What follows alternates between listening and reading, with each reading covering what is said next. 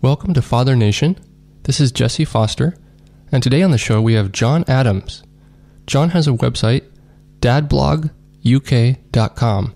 In 2014, it was ranked 5th most popular dad blog in the UK. He has 2 daughters, and he's also written for the Huffington Post.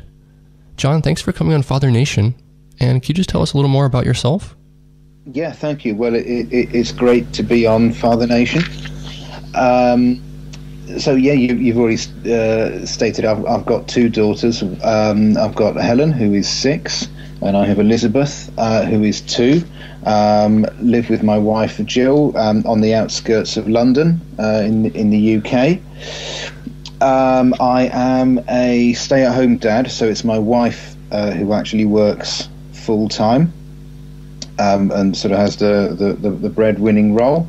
I started my blog in 2012, and this has grown to become a sort of cottage industry for me. It's how I bring some money into the family, which is great because I manage to fit my blogging and sort of a little bit of work around my family commitments. And as of last night, I am actually a published author. I just published my very first book, A Modern Father and Dad Blogger, which is based on my experiences as both a stay-at-home dad and also pro blogger. And the focus of dadbloguk.com, is there a specific focus that you generally write about? Yes, I was actually inspired to start it shortly after I became a stay-at-home dad, when I noticed basically a lot of sexism against fathers that I'd never picked up on before. I noticed employers who were advertising jobs for stay-at-home mums, which in the UK is actually illegal. You can't advertise a job on the basis of gender over here. And I found myself being invited to mother and toddler groups, and I found healthcare professionals sometimes had a very strange way of dealing with me, especially if my wife wasn't with me. And so I initially started blogging to sort of highlight these experiences that I had. Now, over time, I have broadened the focus of my blog. So I still write about those sort of sexist issues that I face, but I have broadened more generally to write about equalities, and I write about all aspects of parenting, and I do product and service reviews, and I write a bit about days out and travel, and also for the fun of it, just because you're a dad doesn't mean that you're not interested in looking good. So I've branched out a bit and also now write a bit about men's style and occasionally a bit of photography and even fiction. So it's quite broad now, but the core of what I do is men's issues, parenting and fatherhood, and the issues that men can come across as fathers. And your new book is called, again, Modern Dad? Yeah, it's called A Modern Father and Dad Blogger. It's been written, it's 18 short chapters. It's been written in a style so that you can dip in and dip out of it as you wish, and it covers a variety of things, such as when my daughter started school, what it's like being a school gate dad, some of the experiences I've had on when my wife gave birth the second time, some of the experiences I had on the maternity ward. But there are some sort of lot more light-hearted moments as well, such as the time I had to make a costume for my daughter's Christmas play and got it very wrong, and the time that my daughters both ran riot in the dentist surgery when they were having their teeth checked. So it's a bit of a mixture, but mostly based on my experiences as a stay-at-home dad. Well, here at Father Nation, we usually start with a daddy dud, a time when you've made a mistake in the past. Can you recall a time and also something you learned from it? The daddy dud would probably be misunderstanding my youngest daughter, Elizabeth. She is a very different character to her older sister. She's much more vocal.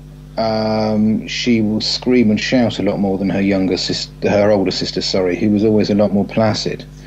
And I think at times I've not always reacted as well as I could have done to her when she's done that. I mean, I think all us dads have had to deal with the moment when our children have played up. But I have over time noticed that actually, if she gets emotional, the thing to do is to give her a cuddle, get down to her level, and talk to her. She's not necessarily being a naughty child. It's I almost think she's the second child, so she has to fight for attention a bit more. And I think I've been guilty of misunderstanding that. Is it mainly responding out of frustration, do you think, or? I certainly think that was the case in the past. Before she could speak properly, she's now very very verbal. I think that was part of the problem, in that she would get frustrated and she would scream and shout. And it's interesting, she gets older, I'm noticing she's becoming a bit more placid. But yeah, again, I think it's largely just she has a completely different temperament to her older sister. No two people are the same, are they? So, And your daughters, again, are age 6, you said, and the younger one? Yeah, 6 and 2. So, 6 and 2. Helen is 6. As far as today, what would be your biggest struggle with a 6-year-old and a 2-year-old daughter? I think balancing the differing needs of the two children. I think Helen, because she's at school, on a school night, she needs someone to sit down with her and to actually do her homework with her at the end of the school day. But she's obviously doesn't want to do that. She wants to go away and play, so you have to sort of placate her and persuade her to do her homework.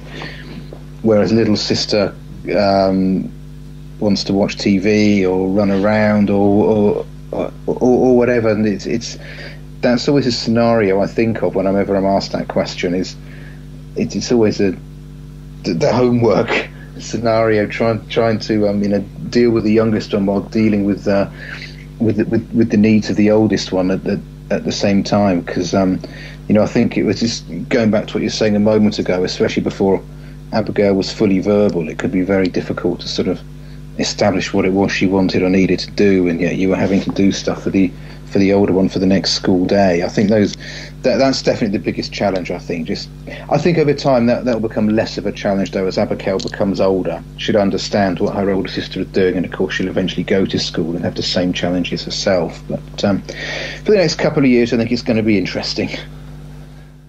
Yeah, I can relate in some ways. I have 2 kids, and we're both real young still. I have a 2-year-old and a 2-month-old now. And I feel like sometimes if the mom goes and I'm with them, I'm trying to juggle attention with both. And, if a baby's crying and my 2-year-old wants attention, and it's hard sometimes to try and please them both at the same time. Oh, yes. Yeah, Jesse, I know where you're coming from there. And I think, congratulations, by the way, on your relatively new arrival, but I think it'll get more interesting. What do you have? Is it boys and girls, or? Yeah, I have a son who's 2.5 and a daughter who's 2 months. So the daughter's 2 months. Yeah, well, when she starts crawling, that's when the real fun will begin, I think. Yeah, I think so. Well, how about as far as an aha moment, John? Have you had any ideas as a dad, and what were they?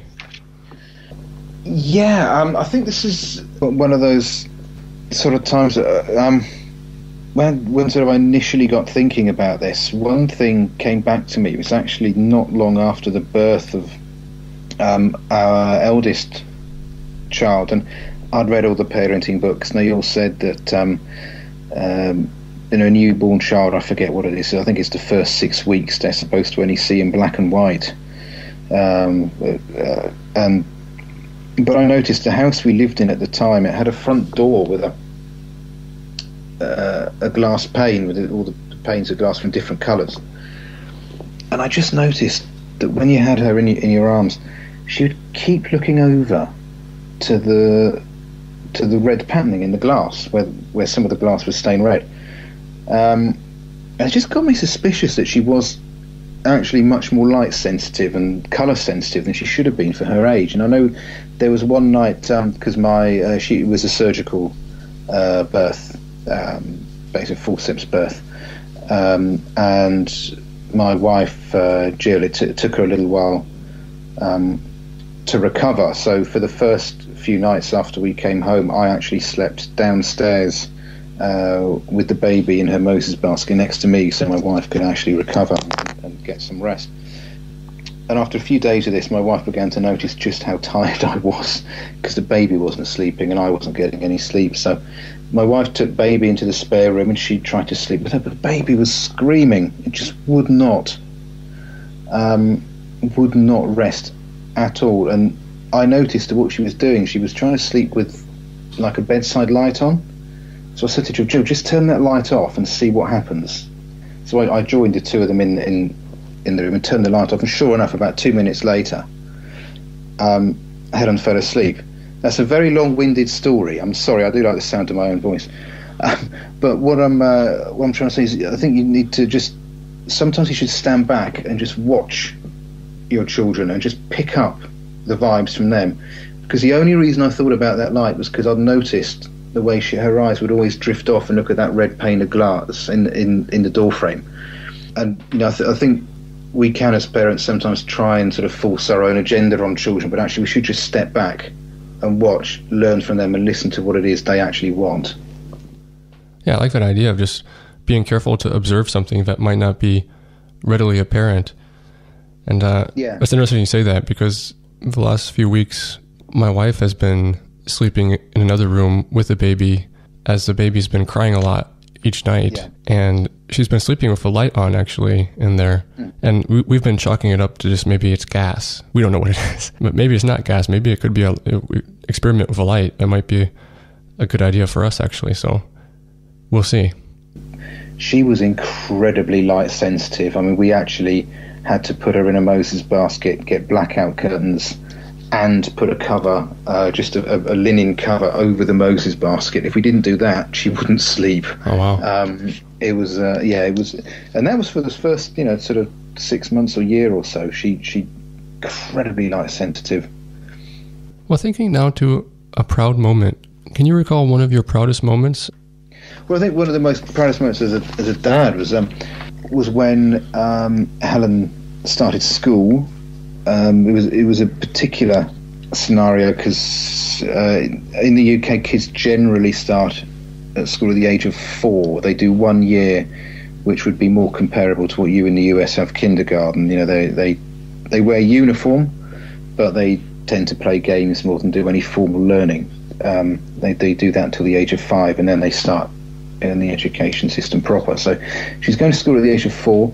She had been at nursery part-time, or nursery would be what you'd call the kindergarten, and she'd moved to this particular school, but she didn't know anyone there. It's very rare for that to happen these days in the UK. Most kids would move up to a school where they've already been at nursery, but it was just an anomaly in her particular year.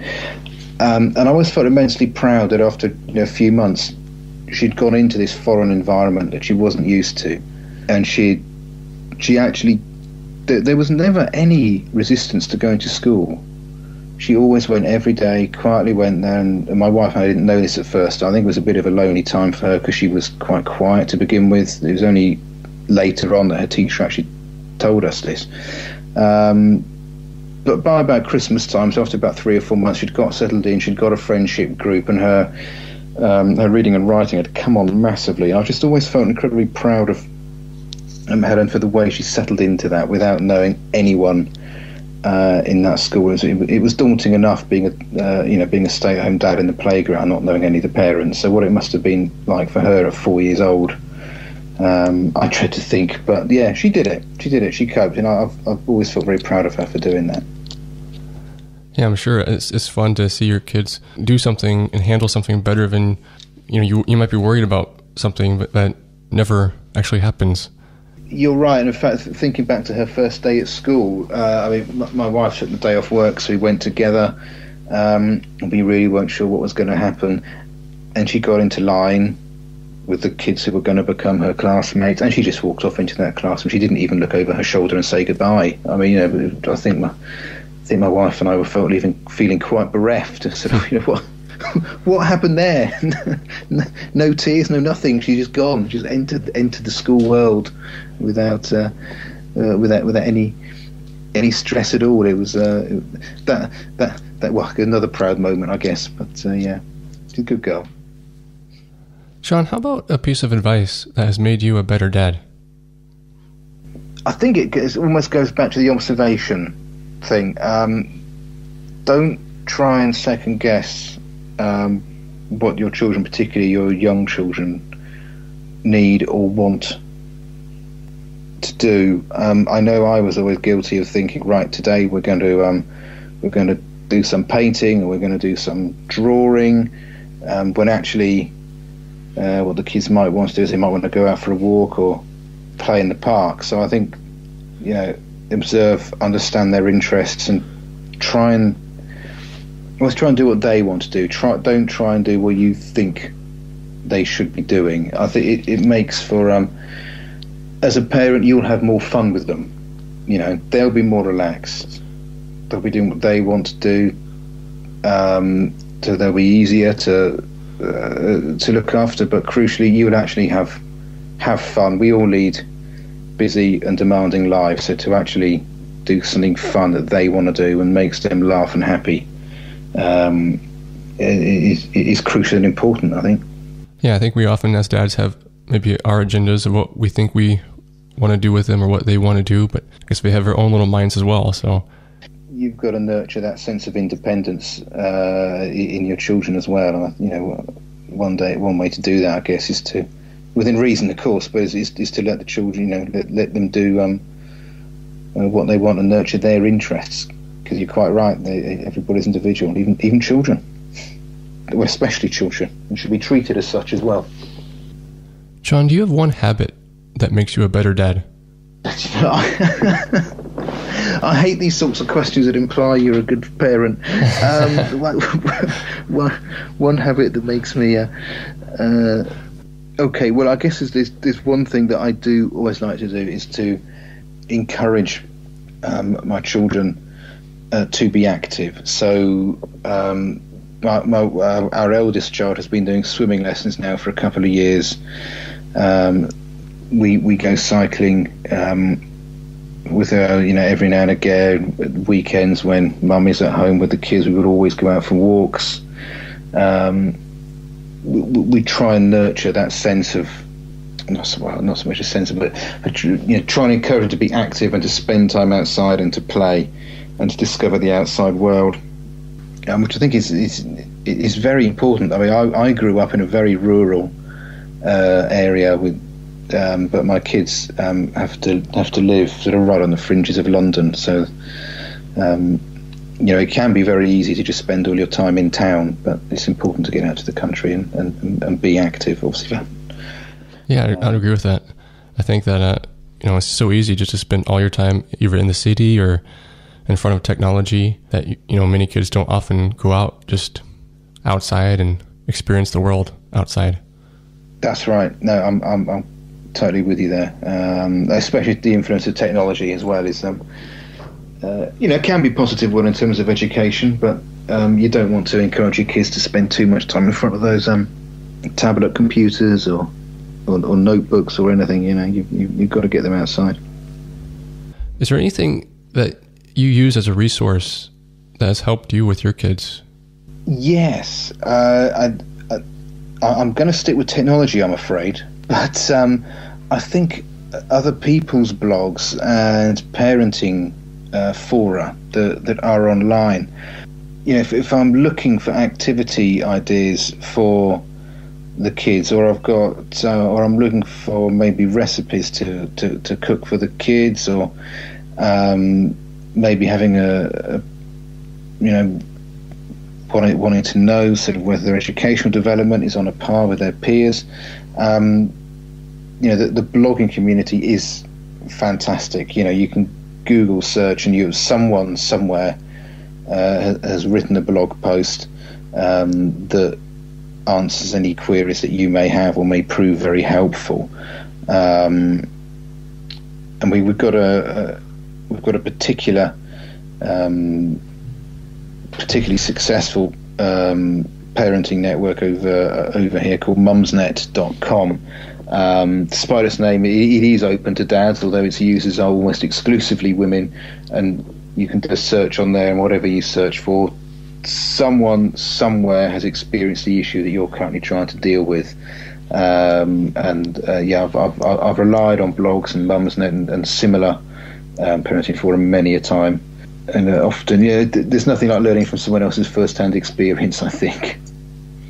What was it? Mom as like M-U-M or M-O-M? It's the British way of saying mum, M-U-M, mumsnet.com.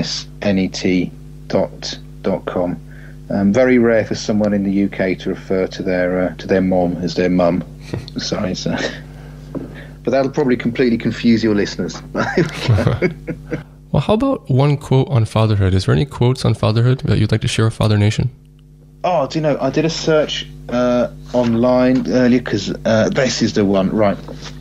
Yes, I did a search, and I've got to be honest, I found many quotes, and I thought the majority of them were awful.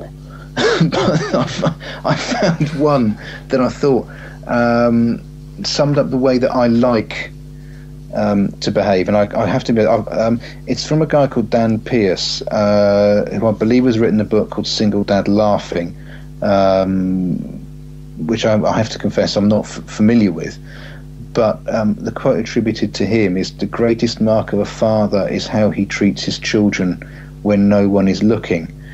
And I think that's very true. I think some dads, some mums too, what happens behind closed doors, I certainly hope is what happens when they're in public, because we all know that people can be very paranoid about how they're representing themselves and their families in public, and tend to put on a bit of a show, which isn't a thing to do, I don't think. So that quote sort of sums it up for me, I think. Yeah, I think I've heard a similar quote to that. I think it was something about the mark of a man is pretty much a similar quote, but it was about being a man and what you do even with no one else seeing, kind of is about integrity and something like that. Maybe that's what inspired Dan with his quote. But I like the word you used there, integrity. That's it's not a case of always getting it right. You are going to make mistakes. That's fine. That doesn't mean you don't have integrity. So yeah. I suppose actually the other thing you've got to accept as a father is you are going to make mistakes. Learn from them. Every parent makes mistakes. You can't avoid that. I think it's very much a case of how you deal and how you learn from your mistakes is how I judge people. It's not the fact they make them, because we all make them. Kind of thinking about that topic and being a stay-at-home dad, do you think there's any specific things, like mistakes that you've made being a stay-at-home dad that you wouldn't have made maybe if you were a working dad? Or maybe another question, like is there any specific advice that you would give just for stay-at-home dads? I think stay-at-home, you need, as a stay-at-home dad, you need to be confident. You need to accept the fact that you're in a minority. People are going to be curious about your position. And the one bit of advice I'd have for any stay-at-home dad is, certainly I've found, if I'm dealing with healthcare professionals, education professionals, anyone like that, in the first 2 minutes of meeting me, I'm a bit, I can be sort of sat in the chair at the doctor's surgery, sort of almost want to leap out my seat, and then there's something I've got to say to you here. I always say, I am the child's main carer. You're dealing with me, not the mother, because mother's working full time. I'm taking responsibility for this child, because society, the way society works, people are just expect mums to take on the child caring role, and you do get treated as a second-class citizen unless you absolutely make this point from the off that you're the main carer for the child. So that's a bit of advice I'd have for any stay-at-home dad. Any mistakes I have made as a stay-at-home dad? Oh gosh, that is an interesting question. I think probably I think actually, bear in mind what I've just said, I think in the early days I just assumed I would be able to take on the reins of being the main child, the main child carer, and it would just be easy, that it would just fall into place, and that people would just accept the fact that I was. Unfortunately, the world isn't like that. You have got to accept the fact that you do need to shout that bit louder, and accept the fact that you are going to be, you are going to be in a minority. You will very often find yourself in a soft play centre or something and be the only guy there, especially if it's during the working week. So it can be a bit of a lonely experience. So you need to be prepared for that. So it sounds like one of the key pieces of advice for a stay-at-home dad is to be, proactive and maybe vocal. One of the things I did when Helen started school was I actually made a point of volunteering in the school one morning a week. Unfortunately, personal circumstances have changed. I can't do it any longer. But part of the reason I did that was, to put a stake in the ground, really. But the education staff knew that I was there. I was just the stay-at-home dad, and I wanted to get to know the school, and which was another very large reason for doing it. I wanted to get used to the education system and see what actually happened in those classrooms. But also, the other parents saw me, volunteering, so they knew that I was, they got to know my position, as did the staff of the school. I sort of agree with the point you were making there. If you were to think of hypothetically taking custody of a 12-year-old orphan, what do you think you might do the first day? I would actually do very little in the first day. I would show them where they'd be living. I would ask them what they wanted to do, and I would go with that. I would aim to do, not much more than have a meal, let them open up slowly to me, tell them what they want to tell me, and really go very gently. I wouldn't be planning to do much at all, and I would be preparing. A 12-year-old orphan is going to have some needs and some special issues that are going to need attending to. So you're going to have to understand what they are, and the child is, probably going to have some emotions they're going to want to express. So you need to be prepared for that, I think. Yeah, sometimes less might be more. I in that scenario, I think so. I think you could very easily overwhelm a child in those circumstances, and I would just want to sit back, let the child figure out, and at least find out and realise they were now in a safe environment. Yeah, you can always do stuff later. Exactly. Yeah, there's plenty of time to go to the play park or whatever. I'll be going very slowly in those circumstances, and I would be calling on as much professional help as was necessary, I think, as well. John, can you remind Father Nation again how they could get in contact with you one last time? Yeah, certainly. Well, the blog is dadbloguk.com. You'll find me on Twitter and Instagram, both on @dadbloguk. You'll find me on LinkedIn and Google Plus as well, or you can always email me. The best email address is dadbloguk@gmail.com. And again, if they want to do a quick Amazon search for book title?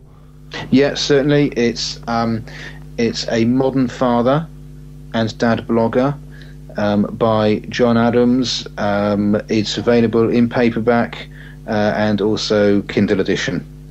Thank you, John, for coming on Father Nation. And before you go, what is one final takeaway you would give to Father Nation? It would be my blog's strapline. Actually, it's a bit hard hitting, but I would say gestation and lactation are the only things that you cannot do as a father. Have the confidence, believe in yourself. There is nothing that you cannot do as a dad with your children apart from those two things. So do it, and do it the best you can. Hey, it's Al Cole, host of the syndicated talk show People of Distinction, throwing the spotlight on another one of my guests of distinction. This time taking an awesome step forward to great fatherhood in our world with the outstanding work of Jesse Foster. Jesse's the creator of the Father Nation podcast, a show to showcase dads and their committed professional work to help other dads too. Jesse interviews fathers from all over the world to learn from them their deep, dedicated, and sometimes even playful experiences as dads so that they can share their amazing wisdom with you. In Jesse's own words, let the journeys of dads featured on my Father Nation podcast illuminate your path as a dad too. What could be better? Hey. And if you like the message, I want you to run to this website and support Jesse's Father Nation podcast and the great work of all dads worldwide. Go to fathernation.com. That's www.fathernation.com. And remember, hearing about the successes, the aha moments, and even the occasional failures of other dads can help you avoid their mistakes, emulate their successful strategies, and take action yourself to become a better dad. So again, run to this website, fathernation.com. That's www.fathernation.com. Jesse Foster's Father Nation podcast, helping you to imprint the kind of legacy in your family that you desire to create.